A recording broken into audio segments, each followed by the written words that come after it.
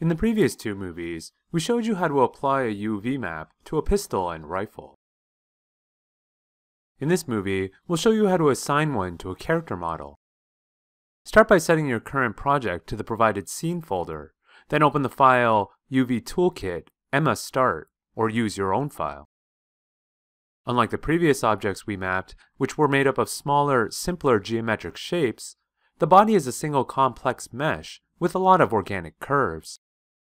In order to map UVs to it, we'll need to use a process called unfolding. For more information on the basics of unfolding, see the first minute of our previous Unfolding a UV Mesh tutorial series. First, let's hide everything except the body by disabling their layers. As usual, begin by assigning an initial UV map, this time a planar map in Z.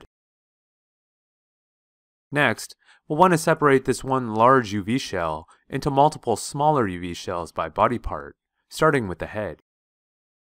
In parts 1 and 2, we did this by selecting faces and creating new UV shells out of them.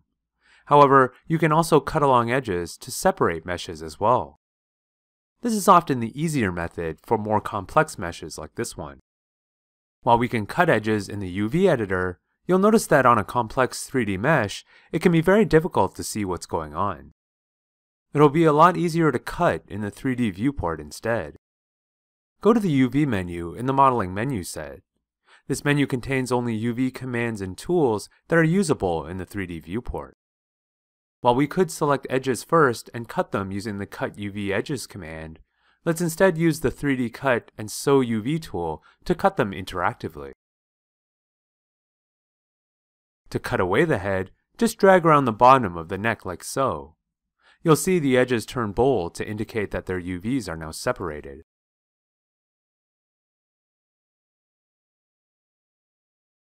Return to the Select tool in UV Shell mode. As you can see, the head is now its own UV shell. Select it and go to Unfold in the UV Toolkit. Mine will attempt to unfold the head. However, the results are less than desirable. This is because it doesn't have enough seams to lie flat yet. Undo the unfold and then reactivate the 3D Cut and Sew tool. Use it to cut some slits along the bottom and top of the head. You can hold Shift while dragging to constrain the cuts to the same edge loop. This helps to avoid cutting the wrong edges. However, if you do happen to cut the wrong ones by mistake, you can Control Drag to resew them. Finish by cutting inside the mouth.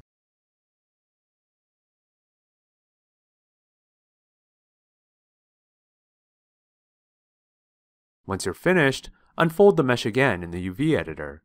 This time it unfolds much more nicely. The initial unfold is crooked, but you can fix that by selecting an edge along the desired V-axis, and then going to Arrange and Layout, Orient to Edges. Now move the head aside so you can start working on the arms. To do both arms at once, set Symmetry to Object X. Now use the 3D Cut and Sew tool to cut around the edge loop where Emma's arm meets her shirt. You can Shift double-click to do this quickly, since we want the entire edge loop this time. Do the same for her wrist. Next, cut a seam along the back of the arm through the elbow.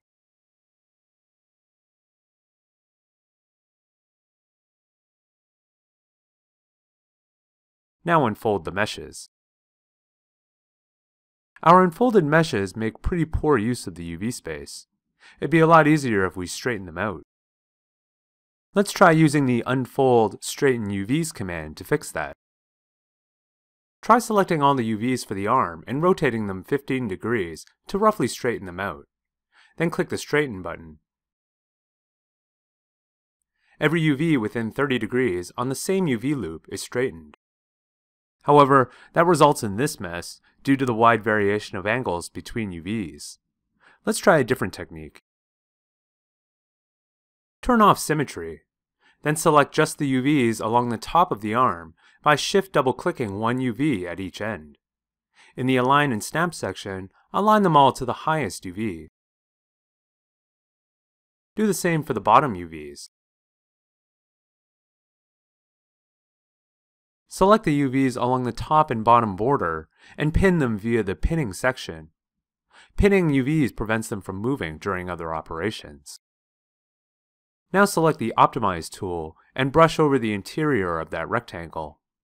Optimizing UVs spreads them out evenly within an area. This is a much better result. Now we get an even distribution inside a more regularly shaped border. Note that if you turn on the UV distortion shader, you'll see that we've incurred a bit of distortion, shown by these red and blue areas. This is unavoidable, since changing the shape of the original mesh is bound to cause some stretching or squashing. Unwrapping meshes is often a balancing act between keeping regular shapes and avoiding too much distortion. You can align the left and right sides as you did the top and bottom, and use the Straighten UVs command to straighten smaller sets of UVs if you like. It's much better suited for that kind of task. Now you can unpin all the UVs. To apply our changes to the other arm, we can use the Symmetrize command. Select the right arm UVs, then click the Symmetrize button. Now select an edge anywhere along the model's line of symmetry.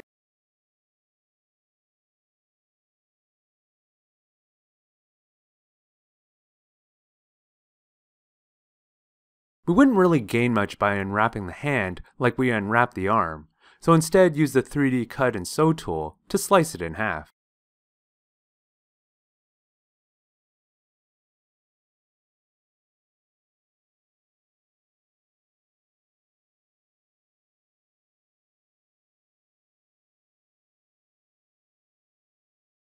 Then cast each resulting UV shell in Y,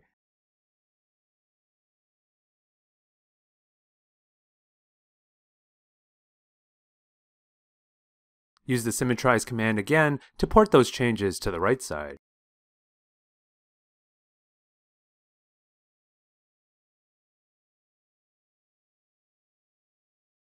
You can use the same technique to unwrap the torso, legs, and feet.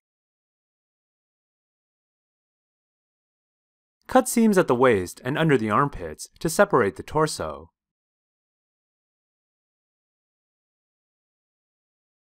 Then cut along the rear and inner legs, then the top boot.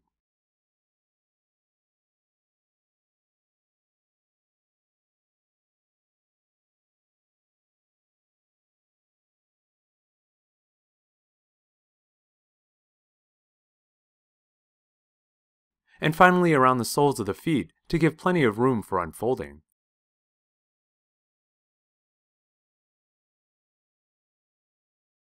Then unfold each UV mesh and straighten or optimize UVs where it makes sense.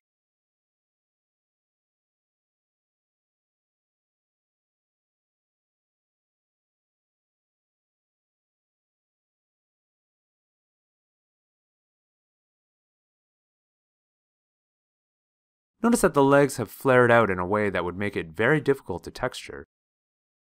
We can quickly even this out using the Symmetrize tool. Start by rotating the edge along the mesh's line of symmetry until it's straight. Then move the entire UV mesh to roughly the center of the UV space. Alternatively, you could change the line of symmetry in the Symmetrize tool, but this is just as easy.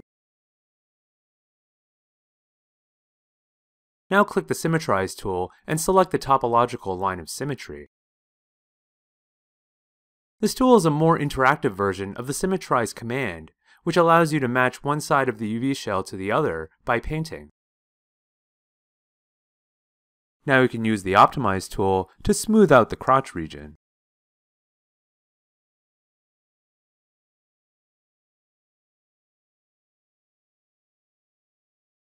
Then use the techniques you learned earlier to straighten out the UV mesh.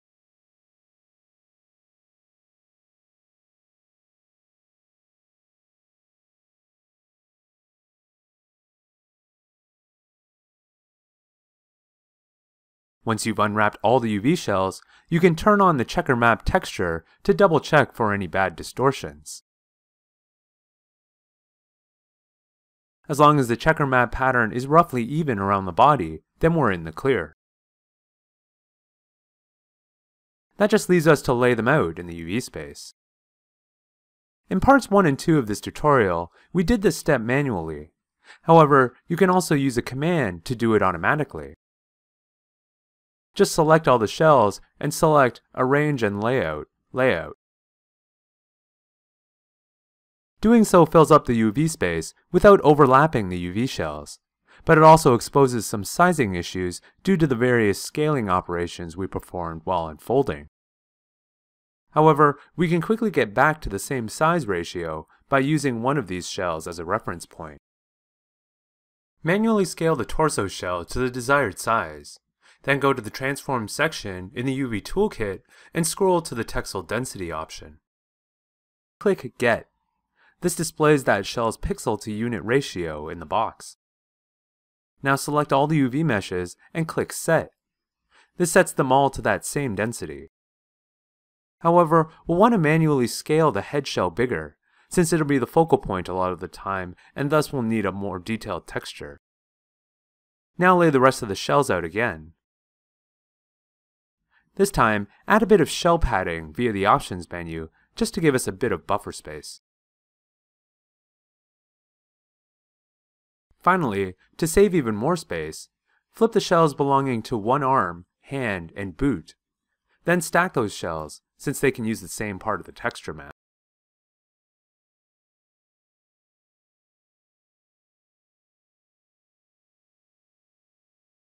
Now take a snapshot like you did for the pistol and create a 2D image file from it to texture the character.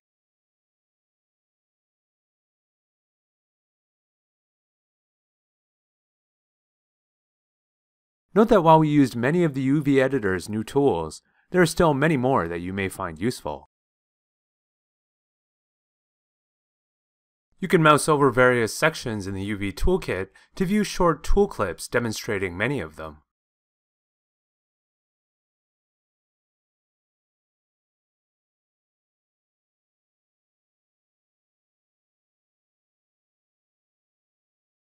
For the rest, consult the Maya documentation.